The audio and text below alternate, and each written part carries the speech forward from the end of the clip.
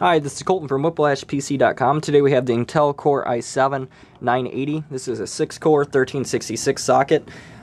This is not the newest 6-core out. The newest 6-core out would be the socket 2011. This one comes in probably about 2nd to 3rd place in the charts of processors in most applications. It's a very fast processor. As I said before, it's a 6-core, so it's going to be fast. It's a little outdated because there is a 2011 socket out, but for the 1366 socket, this is about as good as it gets.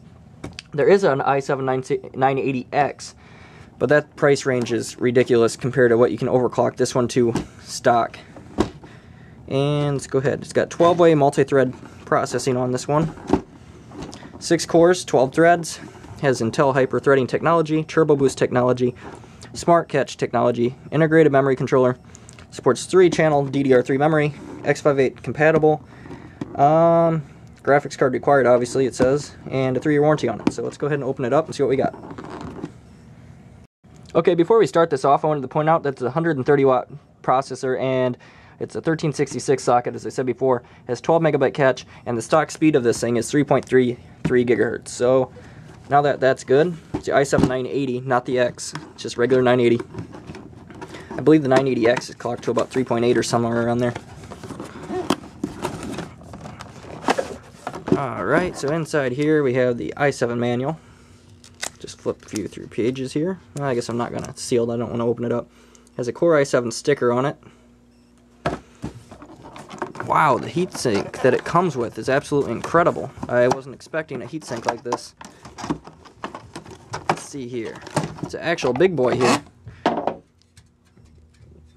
comes with the top of the line. It says Intel on the top. I'll try to back it out here so you can see it. Intel on the top, has a nice fan grill on it, pretty decent sized fan. Bottom of it has a bracket on it. It looks like copper, solid copper on it.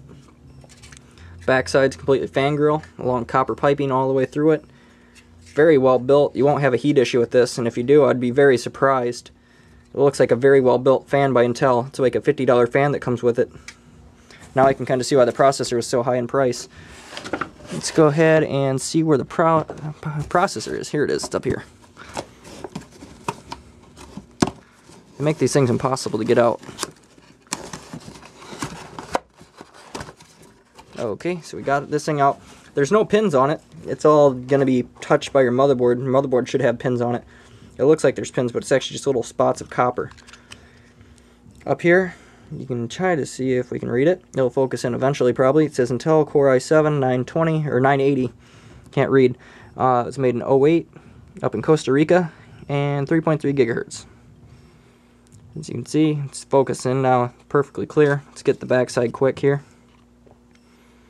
It's a very nice looking chip. Obviously, it's going to look pretty much the same as all the other i7s until you plug it in and go. So we're going to run some tests on it, and we'll get back with you on that, and we'll show you what it looks like.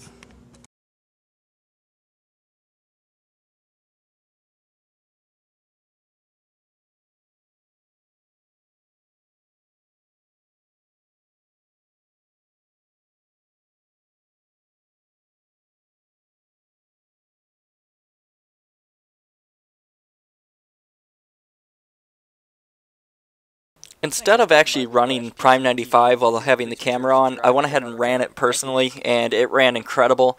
What I'm showing you here is the Windows scoring test of the actual processor. The actual processor receives a 7.8 in the Windows scoring test, which is very good because it only goes up to 7.9. Overall, I'm in love with this processor. It works great, and I highly recommend it. Thanks for viewing.